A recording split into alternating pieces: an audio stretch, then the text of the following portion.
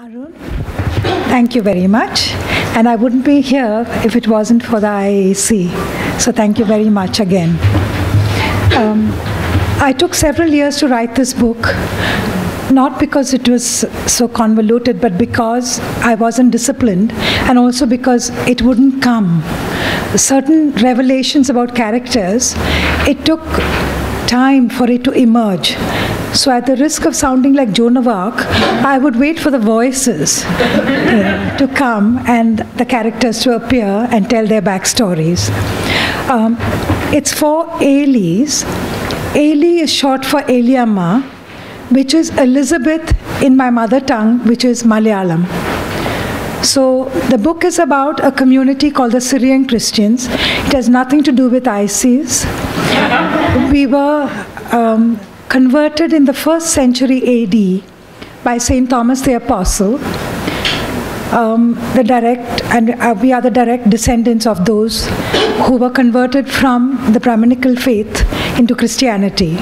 So much of our customs have remained Hindu customs. Much of our dress has remained Hindu too. The language we speak, my mother tongue, is that of the Hindus and the Muslims in our state. So this is the background. And contrary to the rest of the society of Kerala, the Syrian Christians belong to a patriarchal society. Until recently, we had the dowry system. So Ajit always grumbles he never got anything from me. And there was also, the women couldn't inherit property. The 4 Aleys in my book have the same name because we have the custom that the eldest son is named after the paternal grandfather. The eldest daughter is named after the paternal grandmother. So in one family, there would be several people called the same name. So that's why there are 4 of them here. I have chosen to construct the book like a frame, in a frame, because much of the center of the book are tumultuous memories which the child recalls when she sits down on a tombstone and remembers her past after she becomes an adult. And she changes her name from Ailey to Elizabeth, which it really is Elizabeth in English. And so most of the book is recalling, and then it loops back to the end of the frame where she's back at the tombstone. So many of the prominent families of the community had huge vaults in which the bodies were kept. Remember Romeo and Juliet? So the bodies are kept inside, interred there, and the family are put in there. The girls who are married off are not allowed to come back to their father's tombs. So they are very elaborate rooms below the ground where they are interred. So the opening scene which I'm going to read to you about is the beginning of the frame of the book, where Elizabeth goes back after many years to Kalam, which is a thinly disguised name for Kottayam, which I didn't want to use the actual names, so I recreated a mythical Kerala. So I'm going to read from that part now. Elizabeth looked around the familiar graveyard. Nothing had changed here. She climbed onto the platform and sat on the cement floor, which hid the flat marble slab which lay over the entire room below. At one end stood an upright headstone, double her height. Only if she stepped far, far back could she see it was a cross, fat and curvy. She read the list of names in white on the black marble panel. It gave no information about the buried, not even the year each was born or the year they died, only names. Women's in one row and men's in another. One presumed in order of their dates of death. Among the many women's names lay the name Ailey, written several times. 3 of them were part of her story. Her name would be there one day. Though the sun was hot on her back, she shivered. Her eyes closed. The cement floor tilted, and down she slid through golden vapors, so lightly down through the dust motes into the cavern. Elizabeth is listening.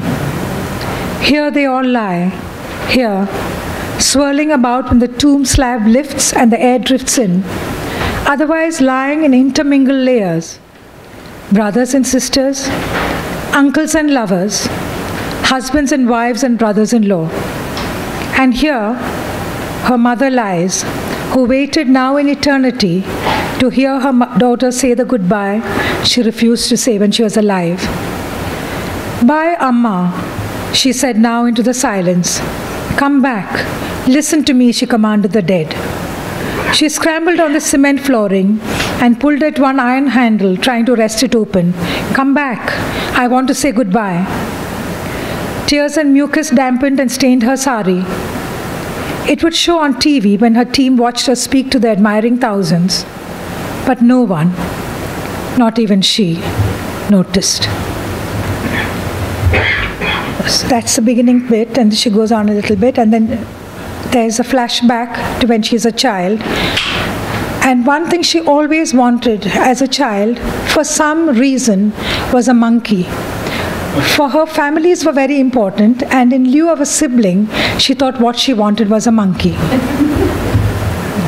She had set her heart on one from the time at Vayu at Heartsease Estate, when for one precious, tantalizing day, she had had a monkey of her own. The multi-bedroom estate house sat on top of an incline. The trim lawns of the garden ran seamlessly into the rough and tumble of the wild grasses and flowering shrubs, which waved into the tall trees and bamboo clumps of the forest. Little Ailey never really saw the old man emerge from the forest cover. She always saw him outside the veranda that ran around the front of the huge estate house. He sat silent and waited to be noticed. Tiny yellow dogs with jalebi tails trotted at his heels. The man crouched down. By his side stood a cane basket covered with fresh banana leaves. He smiled at little Ailey and took out a bottle and held it out to her. His head bobbed up and down. Don't be afraid. The next time he came, he brought more honey and wild orchids. He placed a round basket with a lid clamped down with a big rope twisted into a fine loop at little Ailey's feet. The basket hopped about and said, "Ki." Little Ailey said, "Open, open, Cheta." He raised his chin at her. For you. So she opened it. Two round button eyes stared into hers. She lifted the little brown baby monkey into her arms. He nestled into her neck and clutched her dress collar, then her ears and her hair. He probably thought she was his amma. The old man smiled, showing his yellow teeth and pink gums. For you. He probably thinks it's your kin, little Ailey, said Mathuchan uncle who was visiting. Little Ailey stuck her tongue out at him. The next day, the baby monkey's mother appeared, distraught, yelling and kicking, swinging from tree to tree. I want my baby back. And the monkey child abandoned his foster mother's lap and the fruit and milk beside him, leaped through the open window of the dining room and fled to his mother. Little Ailey, the abandoned surrogate mother, watched till the hurt inside rose into her throat and eyes, and she could only see hazy shadows through her tears. As fitted together, they disappeared into the forest. There's much about her childhood here, which I won't go into, but we have a very elaborate massage system in Kerala. So those of you who choose to visit there, I can see Susie smiling. I think she tried it once or twice. So there's a little scene in which there is this massage where her mother, and it also sets the scene about the disconnect she has with her mother, which the book will unfolds as it goes along. Big House, that's the name where little Ailey grew up, settled into its regular routine the day after the elections. Kuti, Gauri and Tracy, as usual, handled the weekly oil bath ritual. Rub in the warm scented oil, coax it into soft skin, scrub it off with soft walnut bark and warm water, press the soft thin towels over the damp body, and sprinkle sandalwood powder. Little Ailey watched. Her mother lay on the mat, eyes closed. Her hair, which the women had loosened from its plait, lay in a black cloud. They lifted one limb after another, and when they finished, let it fall back, silky, shiny with a film of oil. They tried to turn her with grunts and pulls, and when she did not respond, prodded her gently till she obliged. Next would be her turn, but hers was a mini version, fortunately. Little Aleys sat by with her monkey Raman, who jumped off her shoulder and skittered over the mats. He stuck his quivering nose into the oil pot and licked the oil with his inquisitive pink tongue. "Hey monkey, get off, you disgusting greedy thing. Kuti, throw the oil out and pour some fresh oil." Tracy swat knocked the monkey sideways. "He's not dirty," Tracy chided. "You are dirty, mouth always full of evil pan." Little Aleys clutched the chattering Raman to her chest. He swung behind and clung to her neck and peeped around, spitting out the coconut oil onto her neck. "Don't talk to Tracy like that." Her grand aunt appeared, Kunju Kachma, out of nowhere, and looked sternly at little Aleys. And put that monkey back in the monkey house. He's pulled the clothes off the line, and Gauri and the girls had to wash them again. He's a real nuisance. Take him back to his cage and come back for your oil bath. Little Aleys, I am talking to you. Only Velichan stood between her and all this torture. But where was he? Tears popped out of her eyes, and she glanced again at her mother, who lay on her back, eyes closed, languorous, and half asleep. The fine towel bound round her breasts left her neck and shoulders bare and reached above her knees. In the filtered sunlight of the sheltered, semi-closed courtyard, her warm body absorbed the thick herbal oils. Her skin shone. It caught the light and held it, and the light seeped beneath the top layer and spread over her body. One day, her mother would open her eyes, lift her head, straighten her shoulders, and say, "Leave her alone. I will tell her what to do and what not to do." But till she did that, the whole world would see it fit to command and bully and shout at her. Apart from the monkey obsession, another obsession that she had, she somehow believed that she had a little brother, and he was somewhere, and she was always searching for him. And she imagined him in all sorts of places, and she felt she had seen him in her dreams, in reality, and there was no getting away by telling her that there was no brother. Little Aleys saw the baby again in the 4th jar of salt mangoes. They salted mangoes in April. They opened the first jar in July. The furious monsoon swept over the island, over Kalam, and fresh food was hard to come by. Now Big House feasted on the dried fish, smoked meat and pickles, and preserves put by during the months of plenty. Tracy used salt mango for chutney. My mouth always waters when I come to this. She chopped the sliced cheeks and left the seed. She mixed crushed peeled shallots, coarse sea salt and green chilies with the mango pieces. She poured freshly ground coconut oil, slightly warmed in a shallow pan on the wood fire over it all, and gave the mud pot a good shake. That's all little Aleys needed to eat a mountain of rice. More often, Tracy curried the mango slices. She simmered it in thick coconut milk and poured the spluttering mustard, curry leaves, and red chilies on top and closed the lid tight. She opened the pot at the dining table. Little Aleys sniffed. She had enjoyed the aroma as much as the curry itself. Now, no longer. She wouldn't touch the salt mango dishes anymore. Were these mangoes from the 4th jar? The baby floated to the top. The baby was mango-colored, and its head was like a mango, plump and swollen. His eyes half closed and contemplative like Confucius. His arms float in the tide of salt water, and the chilies and ginger bits orbited around him like planets around the sun. The umbilical cord coiled free, long, uncut. His tiny, perfect hands waved to her as he swirled in his briny home. There is no baby in the mango jar. Damodaran held the trembling child close. See, Mole, just mangoes. Look. But the child could not be consoled. If the baby wasn't in the mango jar, where was it? The baby who wailed so loudly and for such a short time that night. They left her alone after she threw up over the dining table. Mettama had put the salt mango chutney in her plate. It's something she has to deal with, her grandaunt said. Leave her be, Mary.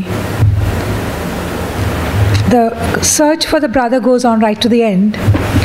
When you read the book, you'll understand why it happens and how there is no consolation and there is no resolution right to the end of the book. Apart from it being a family story and a story about 4 women, 3 of whom were in the patriarchal grasp of the relatives, it's also about the feudal system of the haves and the have-nots, because the estates and the paddy fields could not exist without having a large, free working force. It reminds me of the cotton picking in the South in the 1860s and before. The economy couldn't exist unless they had large numbers of people whom they said were happy enough and they were looked after well enough and they were people who their children were there, their grandchildren were there, and they just existed without any rights of their own. They were given food and shelter, and they were a parallel family to the family of Big House. But slowly, the rebellion starts with the reading of Karl Marx, and 1950s and 60s, you have a revolution with the overthrowing of the landed gentry. So this is a bit about how it begins. The harvest boats arrived at the appointed time, midway between the monsoons. The queen appeared around the bend. Her gilded torso cut through the still Kanya. Little Aleys squinted into the distance, mouth dry. She couldn't call out a welcome. There, in the newborn sun's demi-light, treasures piled high on her ample deck, she led the others towards a landing at Big House. No cloud crept up to cover this sight. River caravans, boat after boat, maneuvered their heavy cargo around the bend. Each called, "Vallam, Vallam." The first one docked, then the second, till all 8 lay like primeval creatures, beached by the banks alongside the steps leading to Big House. Vallam, Vallam. The shouting, the excitement, the bustle and noise and rejoicing, only in her own head? The surrounding silence crept upon her. She turned. Damodaran and many others stood back near the Maidan steps, their arms folded, their heads thrown back. The boatmen came out, secured the boats, threw the bamboo poles on the grass and went towards them. Whispers, louder whispers. Then the boatmen stood with them. Let's see how the hegemon of Big House unloads his harvest without us. Little Aleys ran to Damo. Take her away, he said. He pried her fingers from his arm and pushed her towards Ammani. Go. But Ammani didn't want to go either. They inched towards the stairs from the Maidan. Grandfather stood at the top of the stairs. Could he climb down? Mettama handed him his cane. He leaned on it, taking step by step with his left leg like a child. The right one followed, stiff, useless. What is it? What's the trouble? He looked into the distance. The boats lay still. The harvest lay upon them. All the boats in? Unload. Oh, grandfather. He stared at the silent men. Damodaran stepped forward to face him. Damodaran, unload. Damodaran grabbed the slashing cane inches above his head. Crack! He splintered it against his thigh. He threw it in front of the disbelieving crowd. As a man, they stared at the demolished rod and exhaled. Ah. Grandfather turned. He leaned on Mettama, and it took a century for them to get to the top of the stairs, across the garden, up the veranda to his room. After hundreds of years, the worm had turned. The news spread like Chinese whispers. Papachan of Big House retreated before the silent strength of the Peliyars. Times have changed. Now what? Velichan returned from Vayu that afternoon. He stood on the opposite bank for a while. No Vallam went from the island to fetch him. No one sent a boy or two to carry his briefcase and hold the umbrella over his lordly head. He stepped into the sole Vallam bobbing on the whispering Kanya on the other side and rowed across. He got off the boat, his gun, his .22, slung carelessly over his left shoulder. He looked at the laden harvest boats. He ran up the steps from the bank. He paused at the top and called, not softly, not loudly, Damodran, Ausep, Thoma, Yohanan, unload the harvest, it may rain. Put it all under cover before it does. Yohanan, tell Tracy to put back lunch by 2 hours. It'll be done by then. He nodded to the men, waved to little Ailey, and strode into the house. The gang unwound like keyed mechanical toys. They ran toward the boat. All except Damodran looked after them in despair, wrenched off his headcloth, flung it on the ground, and walked away. The others found their voices. They returned to the work they had done for hundreds of years. The harvest was unloaded by 2 o'clock, lunch eaten, and the empty boats rocked lightly on the Kanya. But it was a Pyrrhic victory. There was nowhere to put the harvest. The rice house, which would house it, lay on the ground, a mess of wood, plaster, brass, and rusty nails. Amid this shambles lay the pieces of the heavy door made of Burma teak that the forebears had brought all the way to Kalam. Indestructible, he had believed it to be. Now it lay on the ground, hacked by old, young, male and female hands. Its solid wood defied destruction, but countless dents and slashes had bitten into its once glossy surface. Beside it lay scattered, half hidden amid the debris, sickles, machetes, axes, hoes, and knives. 2 weeks later, the war ended. They killed Veli. Now I come to the last bit, which is a circular thing. When we come to the back frame, when she's at the end of this book, towards the end of the book, when she comes back, where we left her at the tomb. So we are back to that scene, and that will be the last piece I'm going to read. How long had Elizabeth sat on the tombstone with her dead? The tears had long dried. The warmth from the tomb seeped into her flesh, into her bones. She patted the rough edges of the stone. Much of what happened was filtered through her child's eyes, but the essence had distilled into her. She touched the warm stone. One day I will lie here. Ailey. I don't have all the answers. It doesn't matter. Me and mine together, safe in this tomb below the earth. The 3 Aleys shifted, sighed, and their dust flew up and surrounded her like armor. Go, our beloved child, and live on for all of us.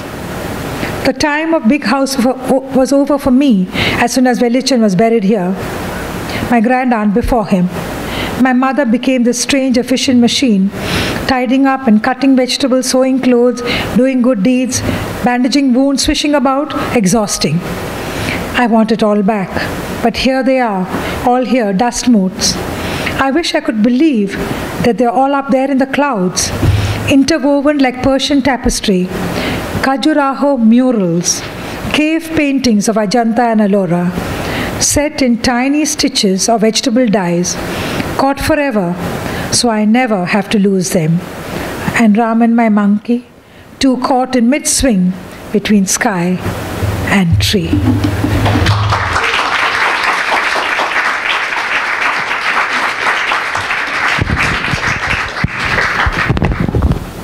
Good evening, everyone. Wasn't that wonderful? Let's give her a hand, folks. Hi, my name is Sree Sreenivasan, and I work at the Metropolitan Museum of Art. And it's my pleasure to spend a few minutes here having a conversation with Renu and then opening this up to all of you. What a wonderful setting this is to be at the Strand to talk about Kerala in this book. And I think we also need to give Arun Shivdasani a round of applause for all the work that she does to promote South Asian culture all over New York. She has 2 dance festivals. If you're wondering why it's called the Indoor Festival, because she already had her outdoor dance festival last weekend. And the date for the big literary festival, which is being opened by Salman and Suketu, is October 21st to 23rd, 22nd to 25th. Please look up iacc.us to iaac.us to see, and you can book your tickets and stuff. So please do that. So I'm going to do 3 things, I hope, in the few minutes we have together.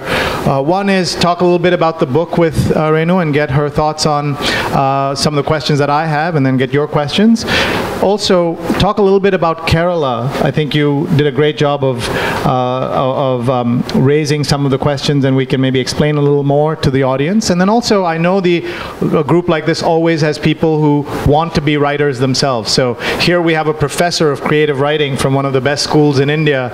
So you'll get a chance to, I'll tease out some tips from her and thoughts about being a writer as well. So first, let's talk about the book. How long did this take you to write it? And you said you've been procrastinating and getting everything together. But what's the response been in India and in Kerala in particular?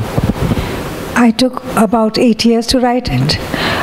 Some people take a lifetime, so that's... Yes, I know. Yeah. It's towards the fag end of my career that I've written this book. And it was mainly because my students said, "And ma'am, what have you written?" So I thought I better produce something for them. In Kerala, I had a similar book reading. And my whole... I have 86 first cousins. I come from a huge joint family. Yes, they've multiplied by, like... my father's one of 12 and my mother's one of 9, and they all had lots of kids. So that was more than enough to fill up the hall. And their kids and their families. And their kids and their families. Some are in the tomb below the ground, some are up above, and so on. So it was a very warm response, though I don't know how many have really read the book. As you were putting the book together, you chose deliberately not to use the names of actual places. Some of the places are real and some are made up. Why did you choose that device? Because it's fairly unusual to do that. Even in a novel, normally the places are authentic, the names are authentic. Why did you choose to do that? I took a leaf from Marquez. Macondo. Sure. So I wanted to write about Kerala, but I wanted to twist it around and make some changes geographically, a little bit, very little. Otherwise, the description of Kerala, which is in the book of Devanadi, which is in this book, Devanadi means God's gift, and Kerala is called God's own country. Right. So it was a slim thing. That's why I did it, so that I didn't want it to be actual Kerala. I didn't want. But why was that? Why was I didn't want to stick to the facts, to the geographical facts. But in the end, I did. The north that is populated by the Maplas and so on. But I just wanted to make up my own names, which I found, like Kanya, the river on which the island is, and so on. It means a virgin. So it is a virgin island created by the river. Right. So I just spent all poetic. What are some other cities that show up in different, or names that might be familiar to some folks? Malar for Malabar. Okay. Cheri for Chendangeri. Kalam for Kottayam. So these were all very similar to the names. And then I chose old estate houses. We had when the British had constructed all the plantations. So Heartsease Estate, these were the old British names. So I've chosen some of them for the book. And of course, Arun asked the most important question: how much of this is autobiographical, or among your 86 cousins, how many of them show up here? I heard many stories when I was a child growing up. We never sat down to less than 20 at a meal. The house was always full of people. So I heard several stories, and I used to listen in on the gossip after I was supposed to be asleep. So I heard some stories. Things happen when there's a joint family with a huge servant population parallel to the whole family as well, visitors. We used to have 20, 30 children in the holidays swimming in the river, and so on. So much of the background and setting is things I have experienced. But every character has been created by me. Every character has been created by me. some of the situations, some of the conversations, some of the dialogue, perhaps is such things I may have heard and retained. By osmosis, yeah. Yeah, that's right. But the characters are not real. And let's talk a little bit about Kerala, because you started to set the scene for the way in which the communists of India, of Kerala, the communist government became the first democratically elected communist government in the world. It's almost an oxymoron, yes, but that happened there. That's right. What do you attribute to that having happened in Kerala, and even today, obviously, people like Marx and Lenin are revered in parts of Kerala. Yes. Che Guevara too. Yeah. Well, that's on the Columbia campus yes. too. So. Yeah. When I grew up, the staff who were, I didn't know the difference between family and staff at the time when I was a little child. I remember many of them were reading Karl Marx in Malayalam.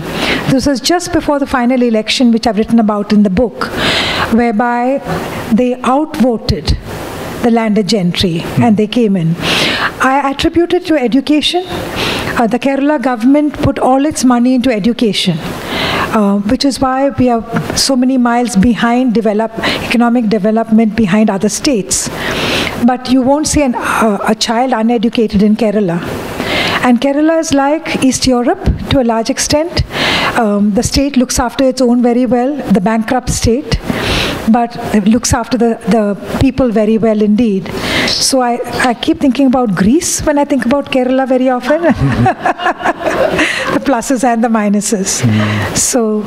So in terms of that backdrop, that probably made it very easy for you to be able to tell the story. Yes, I remember as a child, everyone going to vote.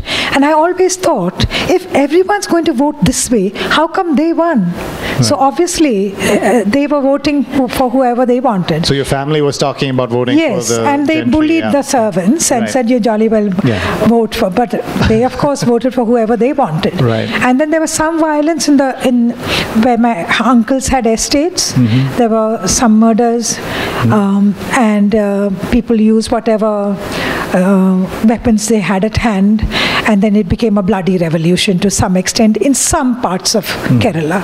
Otherwise, it was a peaceful election, won fairly. Let's talk a little bit about your own writing. As a teacher of creative writing, what did you learn about yourself in putting this book together? I found how tough it is to write, and I won't be jollying my students along like I used to do before. I'll have great empathy for them. It's really, when you sit down to write, nothing comes very often. Right. And then you come to the end of the book and you say that you've left out vast chunks, and the reader doesn't have a clue what's going on. So you have to go back and write the backstory and connect people up. And then characters want to do things that you don't want them to do, and then you have to write the story around that.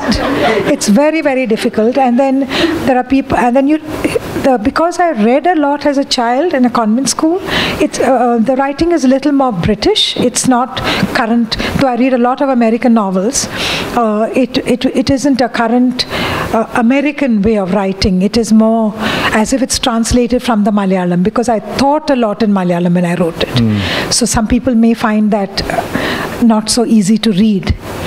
And I chose to leave the Malayalam names as is, without giving footnotes and without giving explanations and without using italics, because I felt it is self-explanatory.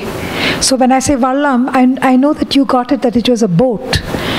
It's not a canoe, it's not a boat, it's a dugout which is peculiar to Kerala. So if I use any other term, it would be misleading. No. So I left it as Valla. Right. Well, this is a question that I thought a lot about when I read Malayalam books set in Kerala but in English, is how much do you translate? And if you remember, The God of Small Things was set in and around some of the same geography, and it was such a successful book. And it had a glossary where they would have words like mittam, which they would describe as a kind of front yard. But to a Malayali like us, it means something very specific, just like Vallam means something very specific. So how do you deal with that in the sense that you're leaving some information to the reader's imagination, and they may pick the wrong thing to fill in the gap, as opposed to what you wanted to fill in? This is a risk I took, but I thought it would spoil the book if I gave explanations. If I said Vallam, comma, the dugout made from the tamarind tree, I thought, the reader would lose. And by the time I've used Vallam 3 times, they've got it. Right. And I've used intermittently the duck boat for Vallam as well. Duck boats are little ones which you use to herd ducks on the river. So I've used that term as well later. So I hope I debated a lot, and my publishers were not amused at all. But I just went along with what I thought I should do. And most readers haven't grumbled. Some have, mainly my family, but most haven't grumbled about it. So. All right, let's open this up for questions. I know there are folks here who have questions for Renu. Yes. Yeah. Dr. Thomas. Yeah. First of all, I think between Greeks and Malayalis, Keralites, I think we pay more tax than anybody else in India. Secondly, just wanted to tell you that I like the title. I have 3 Aleys in my own life: my mother, my sister, and my daughter. But I wanted to ask you, I am looking forward to read the book, but from your reading, see, the whole Syrian Christian community revolves around church and priest, and you have not touched anything at all in this book. You'll have to read the book. There's a very wicked bishop in it. That might not have been what he was looking for, but okay. But we should also use this opportunity to explain the Syrian Christians. Yes. You made a joke. It's nothing to do with ISIS, but it's really important for people to understand that Saint Thomas, one of the apostles, came, as you said earlier. 1st century AD. He's reputed to have come in 42 AD, which is 9 years after the birth of Christ. That's right. Yeah, that's right. And he's supposed to have. He converted the people, and the Orthodox strain, as you know, and very ritualistic. The Greek Orthodox, Russian Orthodox, very similar. Long beards, censers, a lot of statues, Catholics, Roman Catholics. So it's the same strain of the churches. So it's the unreformed church, which I grew up in. With confession and high drama and lots of stuff going on, and my family were extremely religious, so I had a lot of it to contend with. Yeah. So is it okay? Let's go with more questions. I'm sorry. Did you have the experience as a writer of your characters running off on their own? Is that something that enriched the experience for you or frightened you? I mean, did they take on lives of their own? Or did you feel you were always in total control? I didn't feel I was in control to a large extent. And there are certain things in the book which was the tragic parts. I would have preferred that it didn't happen that way. But that's the way it happened. So you're right, they do tend to draw you into their own lives. But at the end of the story, I put them to bed. I don't want to write a sequel or anything more. I'm done. But you are working on a second novel. Yes, but it's something totally different. Totally different. Okay. Others, yes. Hi, Sudha. I am from Karnataka, the neighbor state, and we grew up, always believing that Kerala was a matriarchal society. Women were very powerful in Kerala. We always said, okay, why can't the whole of India be like that? Why can't, of course we've heard of the education, right? And women, strong women, and they had a lot of say in what was happening. But when you made comments now, it seemed like that's not really true. Yes, you're talking about the Menons? The Nayars, yeah. The Nayars? Yeah. The certain Hindu communities who have the matriarchal system. And matrilineal. Matrilineal too, where they inherit. Property passed through, so my families were Nayars, and our family the property passed through the girls in the family. So the most important person in your life, man in your life, is your uncle. Maternal uncle is almost more important than your father, yeah. So. And in this book, the uncle is very important. in the life of the little girl in a different way. But this is a totally different community. We belong to a patriarchal system where we do not inherit. My husband belongs to, and my sister-in-law here, they belong to a community which is matriarchal, and the women have equal rights as the men. In ours, it took Arundhati Roy's mother a court case to get us the legal standing to inherit our father's property. Otherwise, we were given dowries, and the more stingy your father is, the less dowry you get. And you are sent away with nothing. So this is why this book is about this community. A couple of more questions? Yeah. Tell us. Sure. My name is Sumit, and I'm not a writer or teacher in English, but I do teach. So I just have a question which many of you might find irrelevant, but I was curious about how the thoughts, when a writer writes something that's very descriptive, full of imagery, my question is how the mechanics of the thoughts work before producing that sentence. So for example, when you describe the monkey and tasting of the oil, so I noticed that instead of just saying the monkey's tongue, you said the monkey's inquisitive pink tongue. So when that happens, is it most writers, is it just sort of a first pass? That's how it comes out when you write it, or is it that you write the tongue first, and then there's a second or third draft where you embellish it further? How does that usually work? That particular sentence, I had a monkey when I was growing up. And I pictured him, and I pictured his tongue. And that's how it came about, I think. But much of writing is rewriting. So the first draft, if you see, there's a lot of it I have discarded.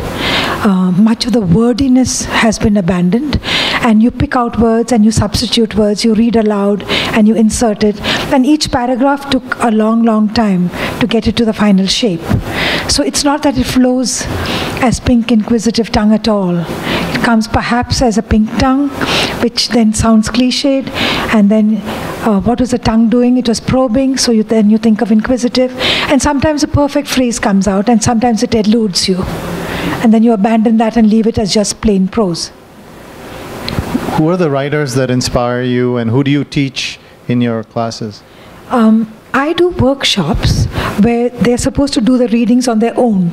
So I don't have set readings apart from excerpts. Marquez is one of my favorites. Haruki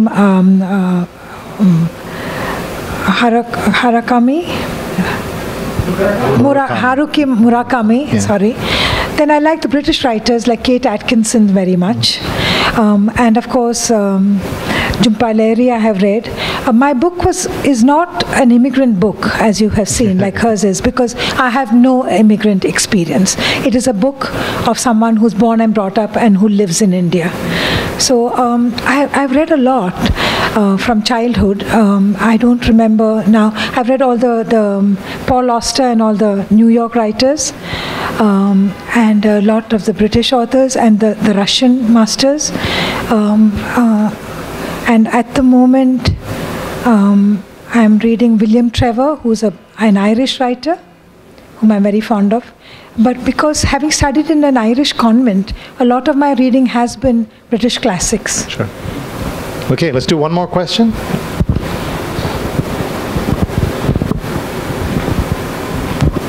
Did you feel empowered after writing the book? I felt quite distraught because I felt the job is over. Then I realized it wasn't. I had to trot around marketing it. So that was something that I'm not used to. I mean, as a teacher, you stand up there and you teach and everyone listens to you. At least in India they do. And so I thought that it was over, but it wasn't. And my publishers are small. They didn't have much of a reach. So I had to go around and read and discuss and so on. And I kept thinking about its voyage, whether people were getting to read it. And I wanted it to fall into kind hands. so that people won't tear it to bits. It's like setting a small orphan child out into the road, I think. So I was happy when it was over, and I sent it off for the final thing. Though there is no final, because it's gone into the second publishing with some changes. So now I hope I don't have to worry about it anymore. And you can concentrate on the second book. Sorry, one more. Yeah, sure. I happened to be at the Lit Fest in Calcutta when Renu did a reading towards the end of January earlier this year. And I can say that she didn't have to worry about it because it was a packed audience that gave her a standing ovation after the reading. Thank you, Gomti. So on that happy note, we'll conclude this part of the conversation, but I hope you'll come and talk to her, get your book signed by her. There are books on sale in the back, and of course all the wonderful food from our friends at Awad that has just come out here. So please go get some food and come say hi. Thanks everybody. Good night. And come to the literary festival and the dance festival.